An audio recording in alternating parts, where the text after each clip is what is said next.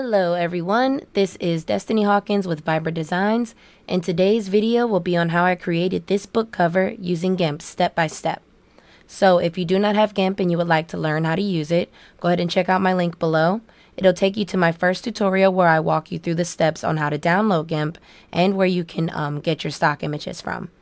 Then after you watch that video, you can come back to this video. You'll be a little more experienced. For those who already have Gimp, feel free to follow along. All you'll need is a few pictures, literally just 2, and we can go on from there. So you're going to start with a blank canvas. Go to File, New. Make sure the width is at 2000 pixels and the height is at 3000 pixels. Click Advanced Options, Fill with Transparency, and then select OK. Since I'm already there, I'm not going to do that. And then you need 2 pictures. Get yourself a model or background.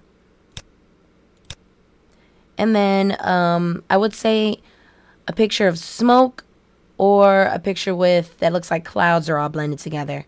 Like a storm clouds. So first I want to go ahead and make it look like it's fading out into white. So I'm going to make sure that make sure that your blank canvas is selected with white first. It's filled with white first. So click your bucket fill tool. Make sure that white is in the foreground. And then select your blank layer. Then put your model on top. Go ahead and click the Seeing Eye tool. Make sure that your model is visible. Right click it. Add a layer mask. Make sure white is selected. Click Add. Go over to your gradient tool. And then select the gradient and make sure that it's FG to BG. Select below the picture and drag up. Also, I want to make sure that this layer next to the image is selected when you do this. Or else it won't have this effect. What I like to do next is go to the smudge tool, and I like to even out these lines here. Just make it smooth.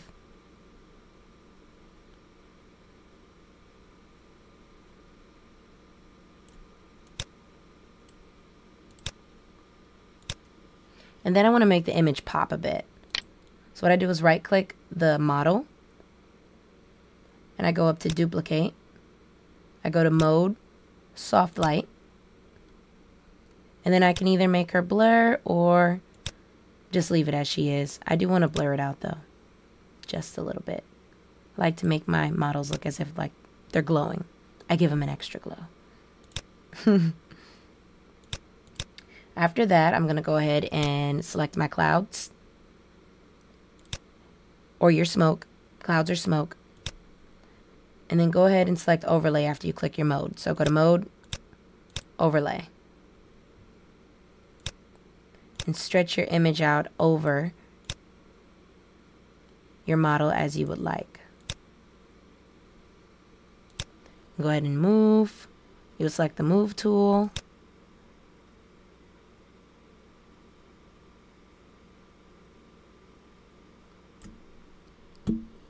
So now we have the first part done. Now I want to make it look like there's smoke behind her. I'm going to actually right click the clouds again, duplicate the layer, but I'm going to change the mode. And I'm going to take the mode over to hard light. After that, I'm going to move it as I wish, selecting my move tool. And then I'm going to right click that layer. Add the layer mask, make sure white is selected, click Add, go to my gradient tool, FG to BG, and I'm just going to drag it over.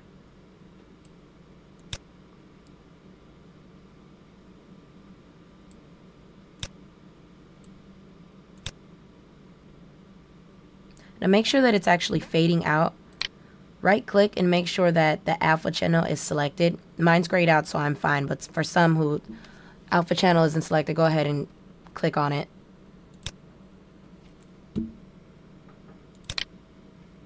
Go ahead and apply the layer mask. And then I don't like how it looks down here at the bottom. So I'm just going to go ahead and do it again. Add layer mask. And this time I'm just going to drag up.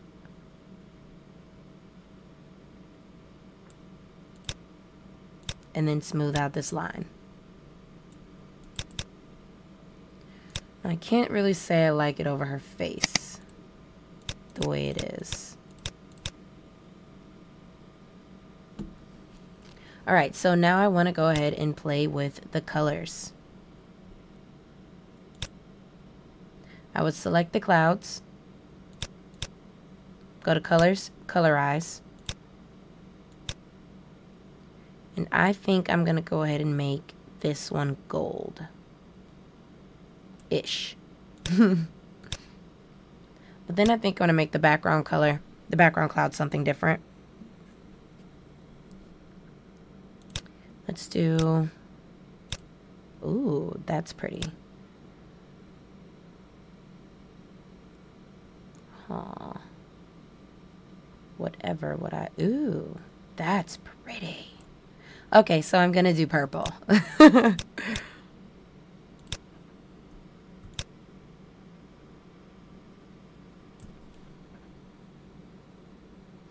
do want to make the eyes pop a bit. So I'm going to go ahead and click Layer, New Layer. Make sure Transparency is selected. Click OK. The mode should be on Overlay. Keep this at white. And then make sure that the circle fits the eye. And then click over the eye.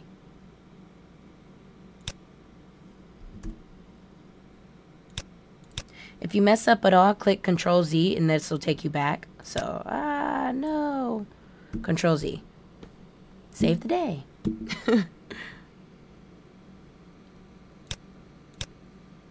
Now, I also like to make other things pop too. So, I'll do the same exact thing that I did with the eyes with the new layer.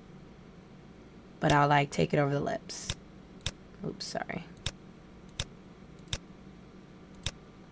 And I just kind of play with it, see what I like. You can use the Gaussian blur, use filter, blur. You know, you can smooth it out this way. And you can erase what you want. I would rather, should we have glowing teeth? Maybe the glowing teeth should glow with the lips. Alright, so we're going to keep glowing teeth. Then I want to cover the rest of this lip, maybe.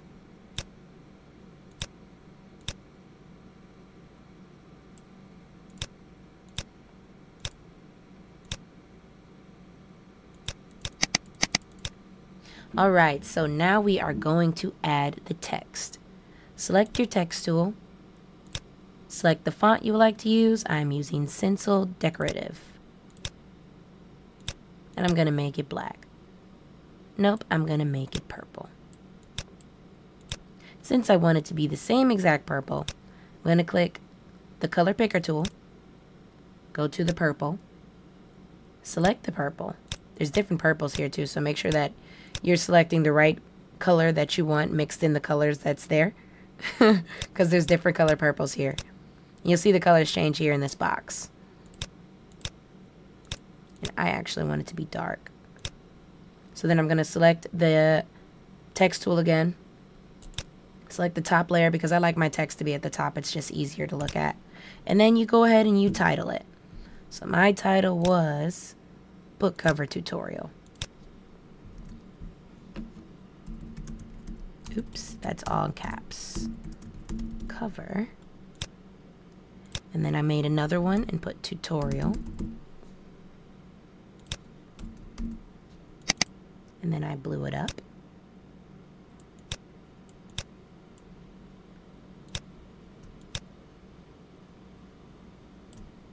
And it is by Vibrant Designs.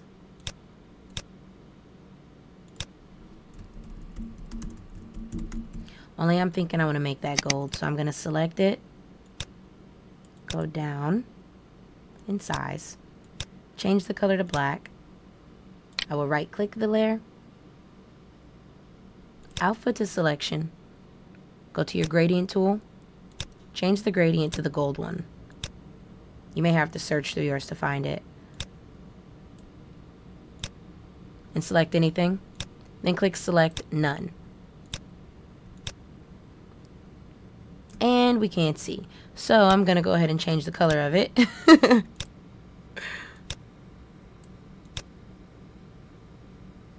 And we'll just go for a brighter purple. Yeah.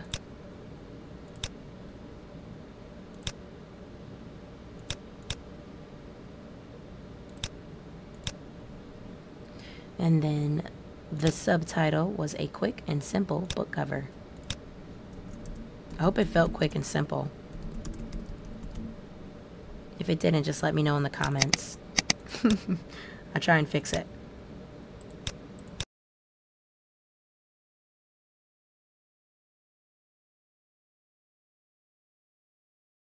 Okay, and to make sure that your text is centered, click the alignment tool, and then select your text, hit center, and then you can just do that with all of your text.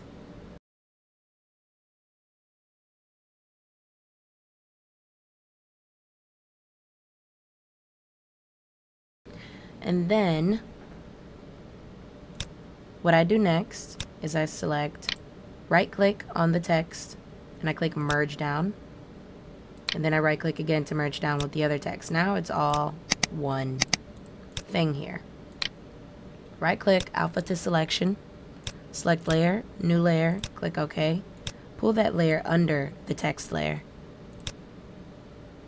select your paint bucket tool, select grow, click OK.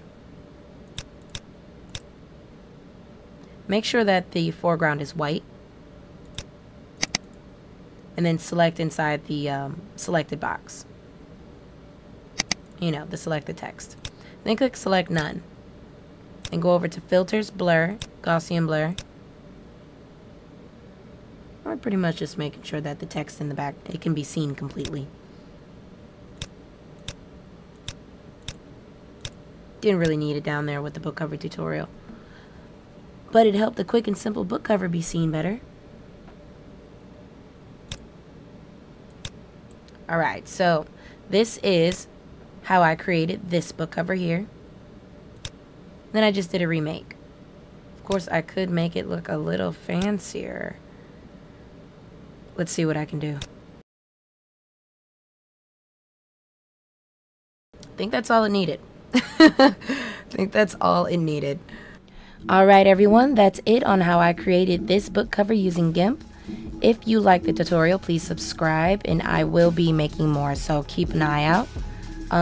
You can check out more of my covers on vibrantdesignscovers.com. I do create book covers for authors and myself.